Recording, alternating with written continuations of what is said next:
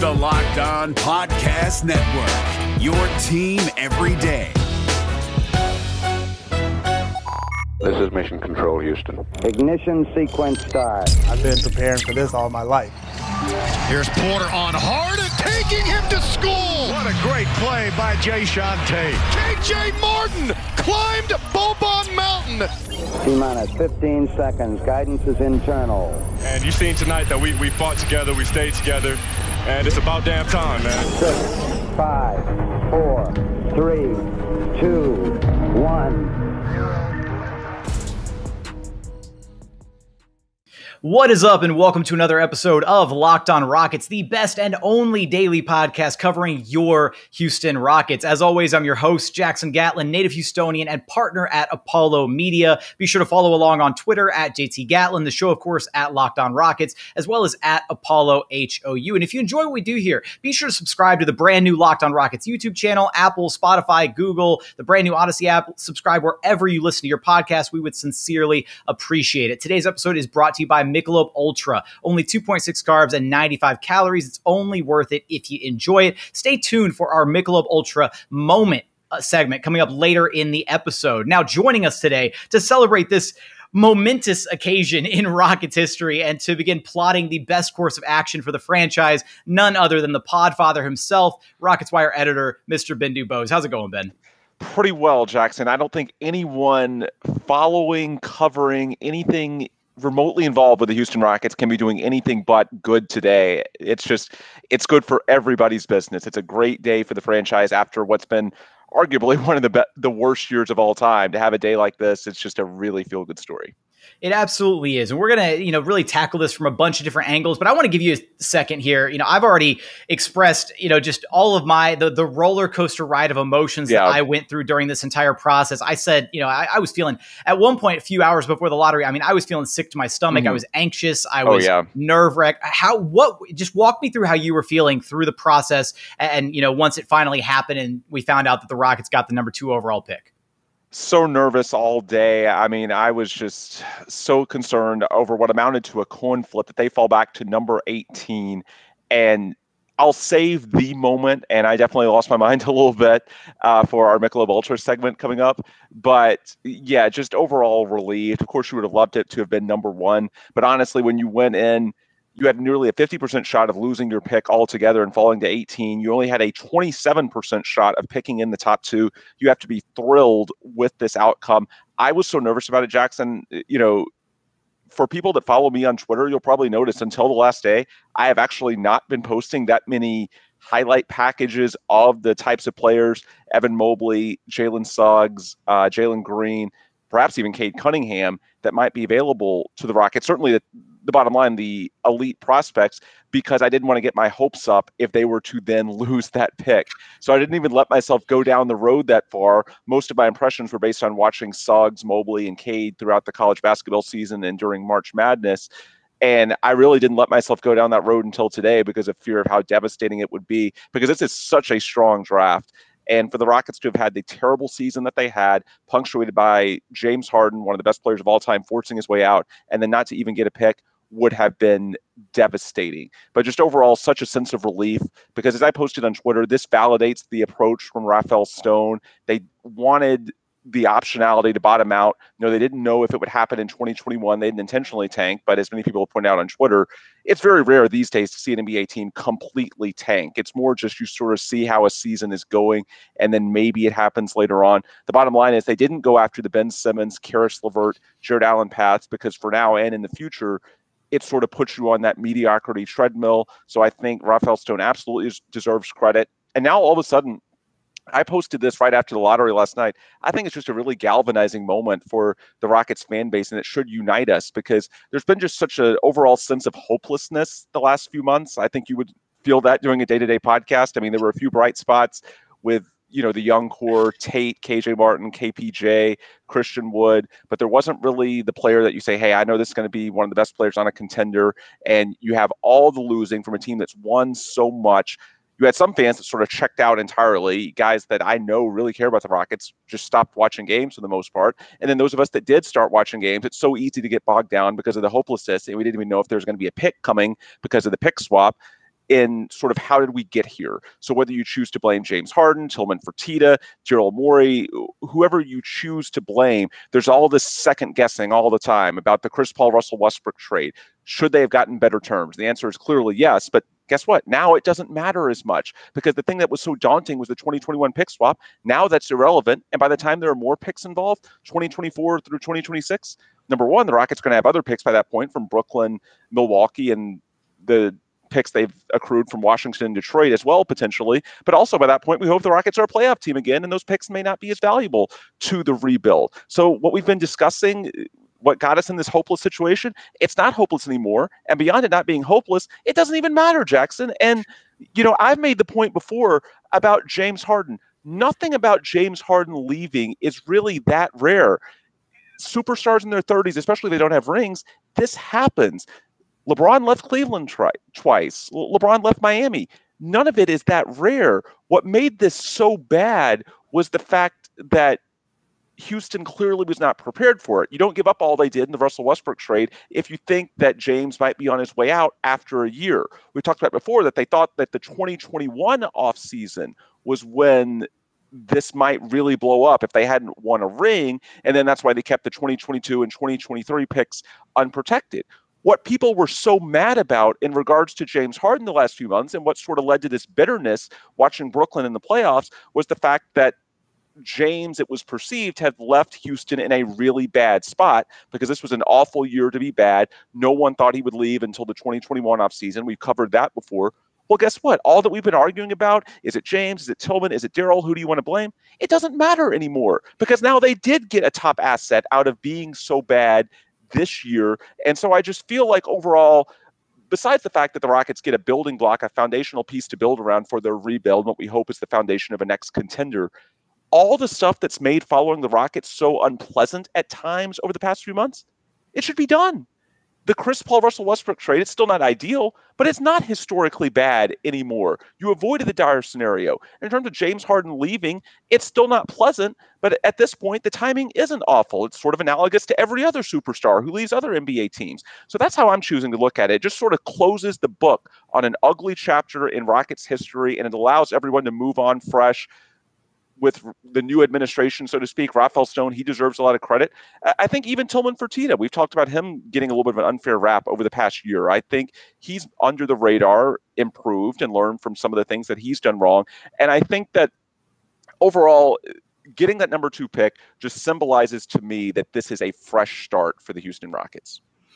I think I've got 2 major points to bring up in all of what you just said, and they're going to be very quick hitting points. But the first of which, you did not include yourself anywhere in that list of blame targets, and hashtag blame bin is one of my favorite things to do. So I'm disappointed in you for that one. And my other one is I'm just going to take that entire segment bin and I'm just going to clip it and I'm going to DM it straight to Rahat just to see what he has to say about it. Okay. There you go. No, I mean, I bet he's feeling a lot better today, too. Did you notice the optimism from Red94 on Twitter? I mean, it was just palpable, the difference in 24 hours, man. Yeah, man. And we're going to talk about the guys right here, sitting on the Rockets' doorstep, Evan Mobley, Jalen Green, Jalen Suggs, where our guts are telling us, the Rockets should go with this number 2 overall pick. But before we get there, we got to talk about our Michelob Ultra moment. And Ben, I think that you and I are going to be, kind of on the same wavelength on this moment. But to me, there's a clear 2 moments to choose from in the revealing of the number 5 overall pick and the revealing of the 2nd overall pick. And which moment to you should we deem worthy of being our Michelob Ultra moment? The number 5, clearly. That was, yeah. Once you kept your pick and you got into the top 4, and keep in mind, this is such a strong draft class, any of those 4 would probably be a consensus number 1, certainly in the 2020 draft and many other drafts. I screenshotted when the envelope was being opened and you could first start to see that it was blue and not red, blue for the Magic. Man, I started yelling. It was such a relief that the worst case scenario had been avoided. All the reasons I had outlined, that this is sort of a fresh start, that really the Rockets fan base can all get back on the same page and really buy in on this rebuild and what Rafael Stone is trying to do. As soon as Orlando came out at number 5. That was the moment. That was the exhilaration. As far as number 2, at that point, anything in the top 4 was going to be fine. Of course, we would have loved number 1 and Cade, but who knows? Maybe Cade Cunningham slips to number 2. I know we'll talk about that later. But that was just sort of the cherry on top of the sundae, getting 2 instead of 4. Once they kept that pick, it was lit. That was the moment. It was a joyous moment for the entire Rockets, fan base, all the fans who have, gone through this, just horrendous Rockets season. It brought a lot of happiness. It was that sigh of relief moment where, okay, it's going to be okay. They're keeping the pick. And then, like you said, the, passing 4, passing 3 was just kind of the cherry on top, because at the end of the day, it's only worth it if you enjoy it. So as you're, navigating this Rockets off season, be sure to check out Michelob Ultra. Check them out. Only 2.6 carbs, 95 calories. You can enjoy Michelob Ultra as you're listening to this podcast, as you're watching this podcast, as we're navigating the Rockets off season and figuring out what the best case scenario is for these picks moving forward. And that is why the revealing of the number 5 overall pick, finding out that the Rockets pick did not convey the OKC Thunder, is your Michelob Ultra moment of this week. And continuing on here at Locked On Rockets, your daily podcast home for everything Houston Rockets basketball, chatting, of course, with Rockets Wire editor Ben DuBose. Now, Ben, we got to talk about just the 3 prospects sitting on the doorstep of the Houston Rockets. You got Evan Mobley, Jalen Green, Jalen Suggs. And I feel like over the next month or so, Rockets Twitter, Rockets fandom is going to be divided into, I'm going to say, 2 clear camps, because I feel like Jalen Suggs has kind of become a far and away third candidate behind these other 2 guys. Other than Stanford KP, he's still all on board the Suggs train. Other than Karthik Prasad, who I'm sure we will have on this podcast, very, very soon to share his opinions and his analysis. Always great to hear from KP. But you know what? KP can occupy Suggs Island by himself. He may starve, but whatever. So when it comes to Evan Mobley, Jalen Green, I'm firmly in the Evan Mobley camp still. I really think he has that elite 2-way big potential.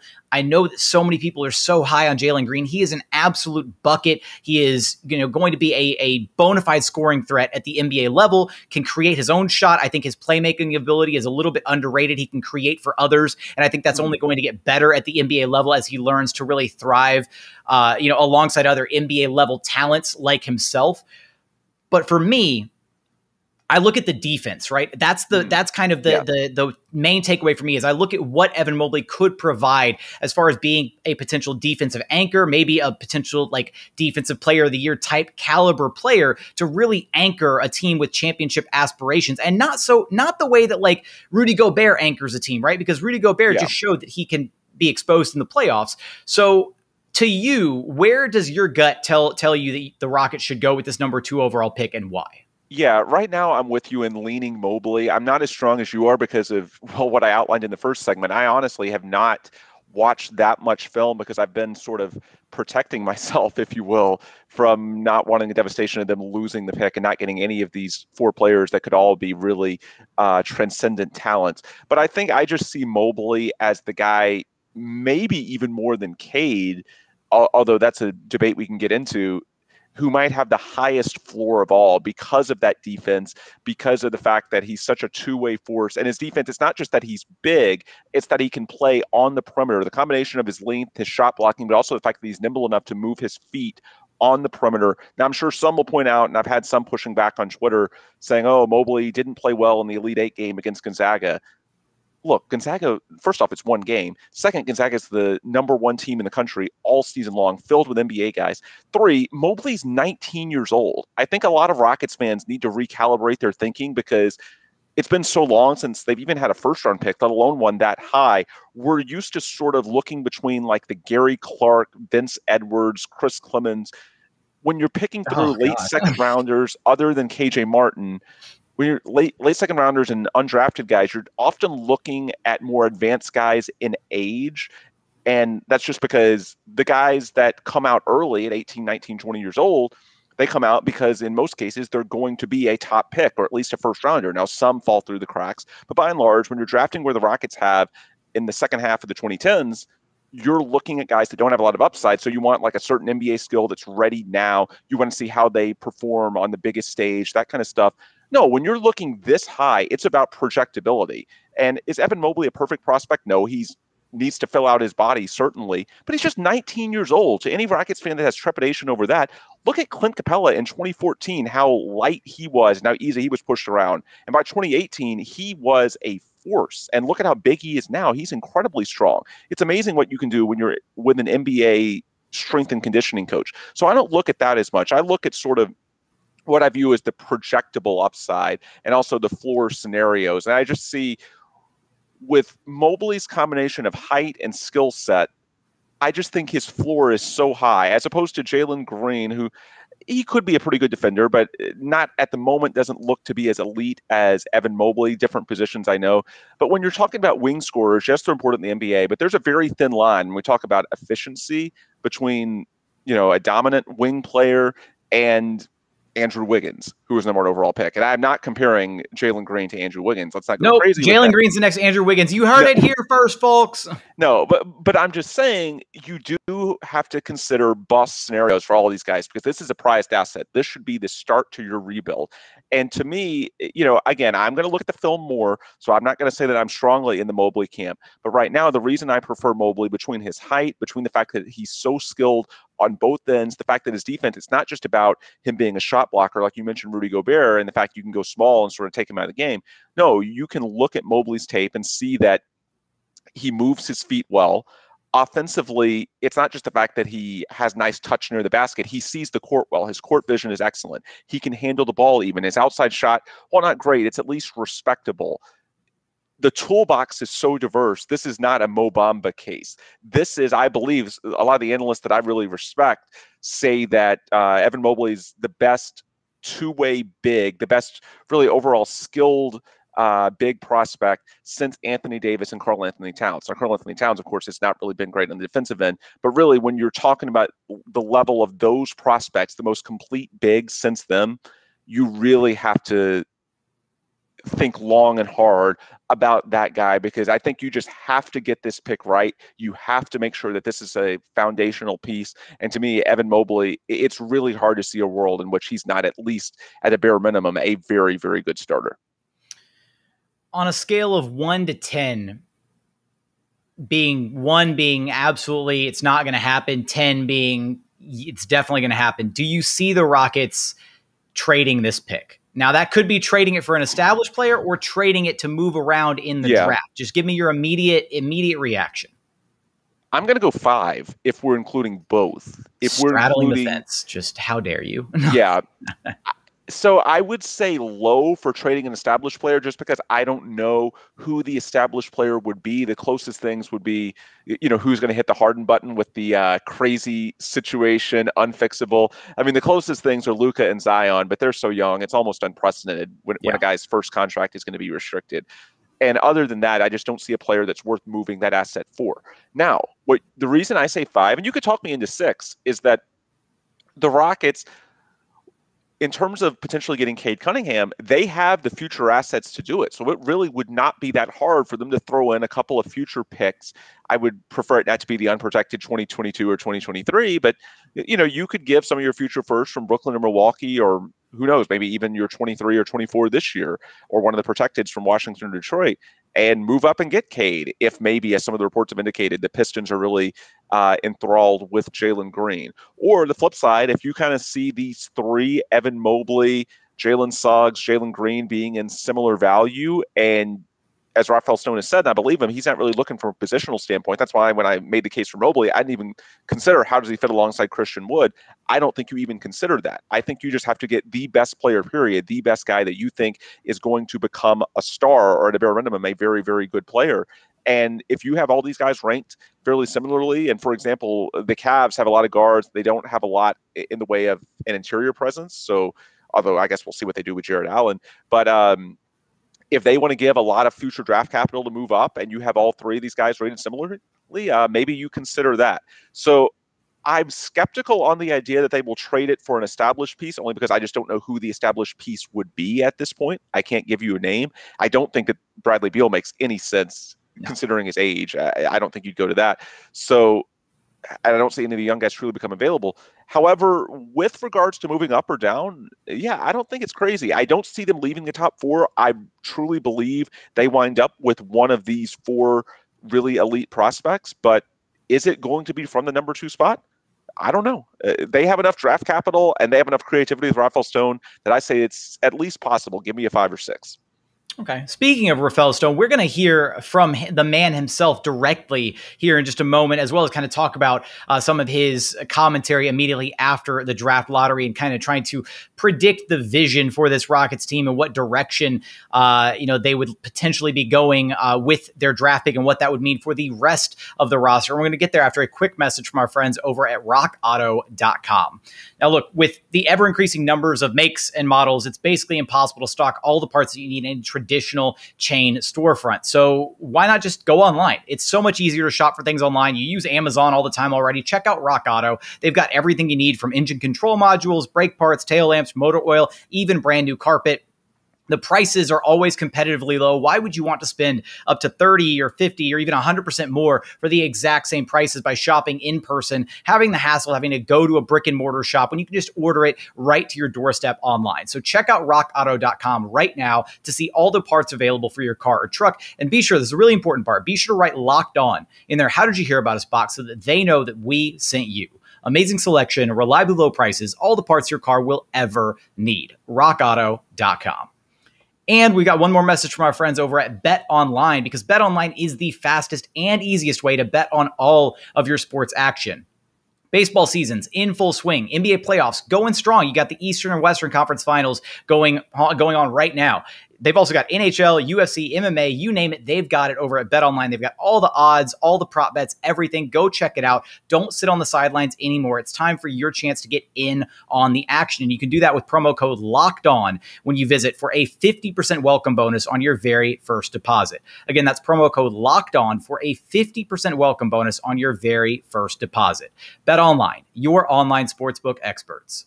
And final segment here at Locked On Rockets, your daily podcast home for everything Houston Rockets basketball. Chatting, of course, with Rockets Wire editor Ben DuBose. Now, a quick reminder that on our road to the finals, our NBA playoffs coverage is brought to you by Michelob Ultra. Only 2.6 carbs, 95 calories. Only worth it if you enjoy it. And we can all enjoy the games a little bit more this season. Now, Ben, before we talk about the man of the hour's commentary from post draft lottery night, let's hear very quickly from Rafael Stone and his message to Rockets fans. I do have a message. I think we have a really good group of guys already. We have some very talented players. We're really young on the whole. We do have kind of an interesting mix of some veterans who are pretty good too. But generally, the core of this group is very young, and we're going to add some more young guys who are hopefully really, really talented. And I think, I expect and think that we're going to be a fun team to watch grow. And I hope our fans enjoy it. I think it's going to be a fun next few years. To rehash some things I said in prior availabilities. Our goal isn't to do anything overnight. It's to build something really sustainable. And so, we're excited. I think, we feel good about the project. We feel good about the plan, and really hope that our fans enjoy it with us. I think, we've been, up until this year, we've been a perennial top team, which is really fun. But I also think that it can be really, really fun to watch someone grow into that. And I think that's the stage we're at now. We're trying to grow, back into a perennial contender. And we're very confident that we'll get there eventually. Of course, Rockets General Manager Rafael Stone sharing his message to Rockets fans. Now, Ben, I want to tee this up for you, because in my mind, I look at, right, we're discussing Evan Mobley versus Jalen Green and, KP over on Suggs Island, whatever. But to me, there's such a glut at that guard spot that regardless of how they were to get there, right? We talked about some of the amalgamations of it, potentially trading down and, picking up Jalen Green or something, or hell, trading up and, acquiring Cade Cunningham even. There's different, pathways. But yeah, to me, if Jalen Green is the guy who becomes a Houston Rocket, however that happens, I think it means that Rafael Stone he's got to have something teed up or something in the works or confident in his ability to move on from one of, if not both, Eric Gordon and John Wall. Because right now you look at the guards under contract for the Houston Rockets. You've got John Wall, Eric Gordon, Kevin Porter Jr., and Kyrie Thomas. And then you've also got Armani Brooks waiting in the rings, who they haven't, re-upped on a contract yet, but who absolutely showed out and I think deserves another shot at being on the Rockets team. And I think it's pretty clear that they intend to, by the way. Oh, well, there we go. And so that's 5 guards. So you're talking about adding a potential 6th guard to that mix in Jalen Green. So to me, if the Rockets were to go that route, however they wind up getting from point A to B to C to Jalen Green, I think it means that Rafael Stone has something teed up for Eric Gordon and or John Wall. Do you agree or disagree? I don't fully agree, only because I truly think that they're going to take the best player available, and I do think that they would worry about the fit later. And I think worst case that you could certainly move Eric Gordon and maybe Wall at the latest by next offseason, but probably by the trade deadline when over half of their payments, the actual cash payout for this coming season on their contracts is already done with and coming from the bank account of Tillman Fertitta rather than the owner of wherever they would be sent to. But I see where you're coming from in that they do already have a lot of guards. By the way, that's another reason why I push back on this whole notion that, the NBA is increasingly a guards league. That's true. However, number one, they already have Kevin Porter Jr. that they do feel like is a guy who, I don't know if you can say that he's going to be a foundational piece, but someone that's very, very good. And then they have guys, I know they're not expecting him to be like necessarily foundation pieces again, but Kyrie Thomas, Armani Brooks, do they think that these can be rotation players on a playoff team? Yeah, I believe there's optimism. They believe in those guys. And then the picks 23 and 24, this is a pick that's or a draft, that's very heavy, in my opinion, especially in the middle part of the first round, on really quality guards that you can get. We've seen them work out Trey Mann already. I think Cam Thomas out of LSU is another guy that they could really look at in those spots. And I just think that, that's another reason why I push back, by the way. I see some saying, well, you got to take, Jalen Green or Jalen Suggs because it's a guards league. No, you take them because they're the right player. That's why I sort of threw out the Andrew Wiggins example. It's not that I think Jalen Green or Jalen Suggs is Andrew Wiggins. It's that the line can be very thin in terms of, are you efficient enough? Do you shoot well enough? How good is your defense? You don't just take a guard because you see Devin Booker leading the Suns in the playoffs and, well, I've got to match that template verbatim. No, you take a guard if you think he's the best available player. So in my opinion, to sort of get back to your question, I don't think they would have to have a deal lined up, but I see where you're coming from. And I think it ties into the overall theme, which is that they don't have to make a draft pick because of a certain position. They have enough depth anywhere in that you can sort of, again, just pick the best available player. By the way, one other thing about the Rafael Stone segment that I really liked when I was listening to that video, he again talked about sustainability. And what struck me listening to that clip and really his entire press conference last night was just how calm he was. Now, I know part of it was by design. He said he was reading a book during the lottery because it would not have been pleasant, the nerves that we all went through. But it's like, I was such a mess, Jackson, and I'll throw a little bit of a shout out to one of your sponsors. I went to betonline.ag yesterday. I've got an account there, and I was actually disappointed. Now, I like them overall, but I was disappointed because they did not have a prop bet on whether the Rockets would finish in the top 4. They did have a prop bet on whether the Timberwolves would finish in the top 3, because that, of course, did convey to Golden State. They did not have, because I was so nervous, I was looking to make an emotional support bet. I was actually or emotional hedge bet, I should say, in which I was going to put money down on the Rockets not to finish in the top 4, so that they didn't and things went south the way #Houston Sports, although that's now going to have to be retired, I would at least make a little bit of money out of it. And thankfully, betonline.ag actually saved me because they did not have that prop bet, and now the Rockets got the pick, and I didn't even lose the money. But the point is, I was an emotional wreck, and yet he was calm. And I even asked him, the one question that I got to ask him in the presser, I asked, if getting that number 2 pick might bump up the timeline of the rebuild, because I'm getting raked over the coals, Rafael Stone, by OKC Twitter for saying that, well, even if they fall to 18, it's really not that big of a deal. And he said he stuck with it. He sort of had this projection of calm that, hey, it doesn't change that much. Now, do I believe it 100%? No. I think there's some poker face. I think behind closed doors, they're very excited about this, of course. But the point is, there wasn't that sense of just sort of emotional. And I think with a first-time GM, well, now he's in his second year, but the point is he's very new. There can be a sort of, in a lot of cases, a certain lack of calm that, especially with a fan base that's not used to losing, it can very easily lose trust and create a spiraling effect. I really like the fact that even on a good night, he seemed very calm. He seemed very measured. And of course, you hit that sustainability. If they're not going to take shortcuts, and he's not saying they're going to tank in 2022 or 2023, but it is worth noting again that if the team is not good enough, we'll see what they look like after the draft and free agency. There's no pick swaps attached. They have full control of their draft picks the next 2 years, so they can get more high lottery picks if they need it, or if the team, just isn't good enough. We'll have to see. That's a conversation for another day.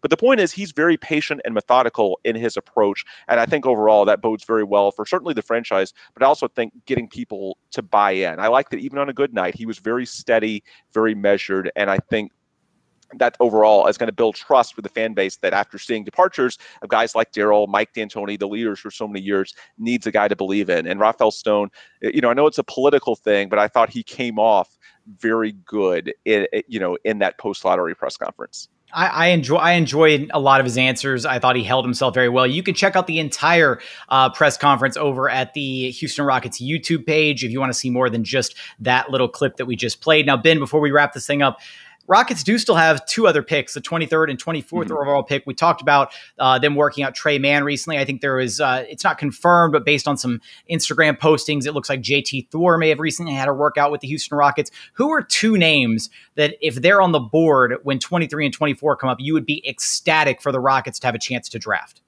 So one guy, and I mentioned this to you when we had our little birthday shindig this past weekend, I'm very intrigued by Cam Thomas out of LSU. And not everyone is, because for those who don't follow college basketball, Will Wade at LSU, and of course there's some other accusations of how they get players, but his system is very player friendly and that there's not a whole lot of structure to it at all. They're very isolation heavy. And so if you watch Cam Thomas highlight videos, the shot selection is not especially good. You'll see some things that make you shake your head, but the shot making quality is extraordinary. It's one of the best in the entire draft. And again, there's a lot of sort of work that needs to be done in terms of, coaching, reining him in. But I do think that just based on his shot making potential, and when I say that, I don't mean just his raw shooting, I mean his ability to really knock down shots over tough defenders at various angles on the move. He's someone that if he's there in the 20s, I would be very intrigued. I think that skill set is very, very important in the modern NBA. And then I'm thinking, because there's so many others, I'm actually looking at a mock draft and scrolling up and down. But I think a guy that I really like, and it might tie in a little bit to what happens with the top pick, because I do think you want some roster balance in terms of these young guys that you bring in. But I think if Kai Jones falls to the 20s, I've seen some mocks suggesting that he could be a candidate to go.